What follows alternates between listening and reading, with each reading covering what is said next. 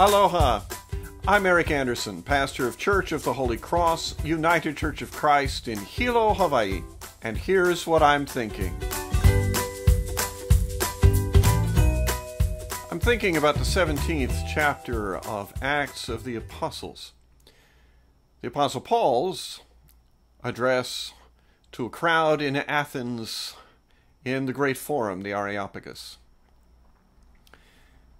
I know, my own mental picture of the Apostle Paul. Typically, I associate Paul with a certain amount of impatience and with inflexibility, even anger, which doesn't quite square with the reality that the Apostle Paul was an extraordinarily successful founder of brand new churches that took root in places that didn't have a background, or at least a strong background, in the Jewish faith. He was the apostle to the Gentiles, as he put it.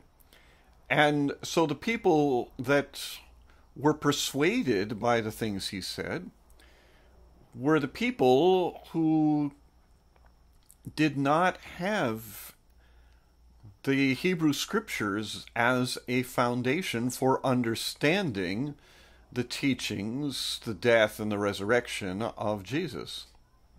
He started from scratch. And here in the 17th chapter of Acts, I think we get a hint of how he was that successful. Because he didn't stand in the square and harangue people. He started out by saying, "I see how religious you are in every way." Now, he pointed to a particular altar dedicated to an unknown God and proceeded to say, "I know something about this unknown God. The people that raised me know something about this unknown God, and this unknown God has done something extraordinary that I would like you to know." The result was that people listened. Not all of them believed. Some of them challenged him. Some of them scoffed.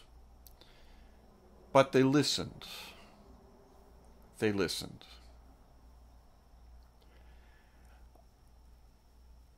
It's always tempting to say that our times are the worst of times. Although I suppose with Dickens we could also claim that they are the best of times as well. It is something of a habit in contemporary society to harangue, to condemn, to begin addressing people by first telling them just how wrong they are. The Apostle Paul shows us that we do not need to do that, not even with that most precious message, the message of God's love. Indeed, that message begins